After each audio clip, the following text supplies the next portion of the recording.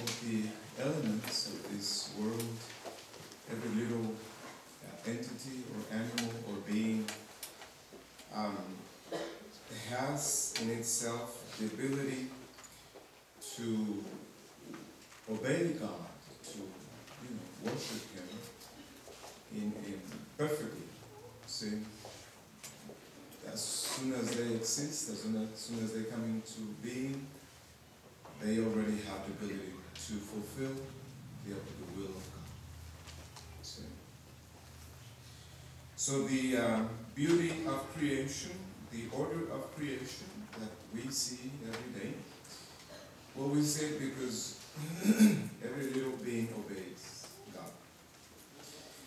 Whereas human beings, we have this terrible, difficult, and beautiful at the same time ability to choose not to obey God. So,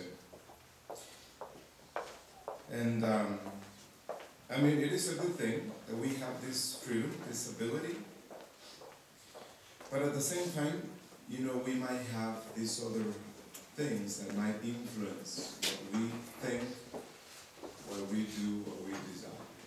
Like, for example, the flesh, the world, and the devil. These three things have the ability, the power to influence and change our lives and make us, lead our lives in a different direction. So, doing good or thinking well has to be a preference on our side. By nature, we don't have the ability to do that. So that's the thing. So we not only have the ability to commit sin by actually doing something that is opposing God's will, but also by thinking. So we commit sin both by thinking and by doing things that are contrary to God's will. And so that is why there is a tremendous difference between the justice of men and the justice of God. The justice of men, they punish simply what we see, for something that someone did. But God punishes both what we do and what we think. See? That is why the gospel today,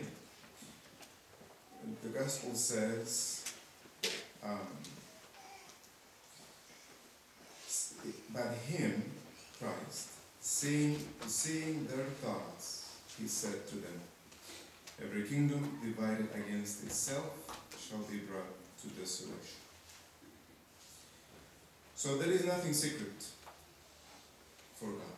He sees everything. He understands everything. So in the tribunal, in God's tribunal, at the end of our lives, there is no distinction or difference between what we think and what we do. Both can be good or evil.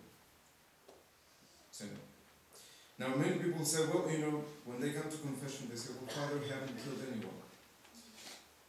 So,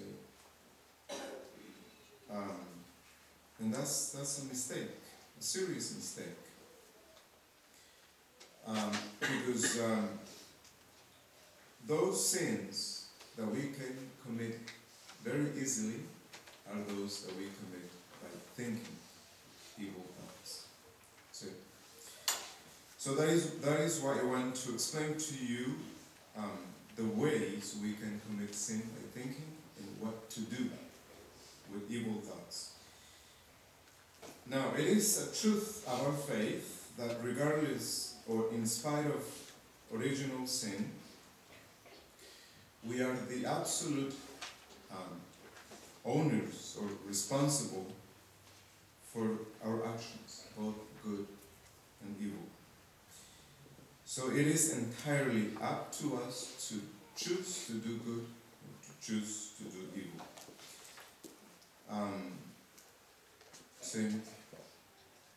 So we cannot offend God unless, even, if we are doing something that is contrary to God's will, we cannot offend Him if we don't have the willingness to do it, to offend God.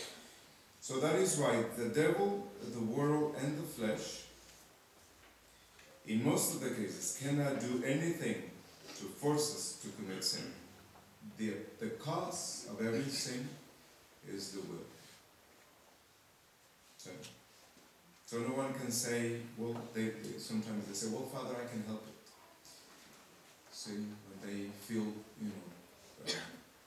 pressured or forced to commit certain sins. So no temptation can cause any damage unless we give the consent of our will. Now, evil thoughts become sinful, or bad thoughts become sinful in two different ways. First, that if an illicit object or thought, meaning against reason and against God's will, presents itself to our imagination, then we find pleasure in thinking about it. If that happens, then we commit sin. So that's the first way. The second way is not only by finding pleasure about it, but by also being willing to do something, even if at the end we don't have the opportunity or the means to do what is it. So that is why the gospel says, if anyone looks at a woman with evil eyes, he has committed with her adultery already. So there are these two ways of committing sin by thinking. So with one simple example, you might be able to understand the whole thing easier. For example, someone comes to you and offends you. You don't have the means to defend yourself, or you choose not to say anything. Then you go home, then at night you bring back a whole drama again. So the figure of this person comes to your mind, then you put together a whole case to, pay him the same way. By you doing that, you commit sin. So even if you don't have the intention of really doing what you are thinking. So if we find pleasure in doing something evil to the other person, even if afterwards we don't do anything about it, we commit sin. And we can explain this with this same example, any other sin or temptation. Now, we cannot say, we have to say that even after I have said this, if we actually commit the sin, we put it into effect, then the sin becomes graver or more serious than simply thinking.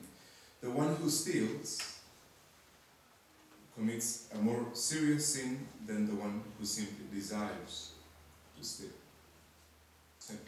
Now we know how God punishes evil thoughts. If you remember the case with Lucifer, he didn't do anything. He simply had the desire to equal himself to God. And at that very moment, he was forced to go into hell. Hell was created for him, who only committed one sin in his mind. Same thing happened with the great flood. Why the deluge take place? Well, simply because sacred scripture says that God, seeing the thoughts of men, that they were inclined to evil, he decided to get rid of every single person in the world, except Noah's family. So that's the nature of our evil thoughts. What can we do to deal with them, to defend ourselves from evil thoughts? Well, very simple. For example, if you go to a Mexican restaurant, which is very typical, you see flies everywhere. So what do you do with the flies? You chase them away. That's all you need to do. If you have to do that the entire day, you have to do it. There is no other way of dealing with evil thoughts. They come all the time. They come and pass. You need to let them pass by without detaining yourself in any of them. So we have the example of Abraham. God asked him to offer certain sacrifices, and so he killed several animals in offering, as an offering to God, and he placed them on an altar. And so several, types of birds appear in the sky, pretending to take away the victims.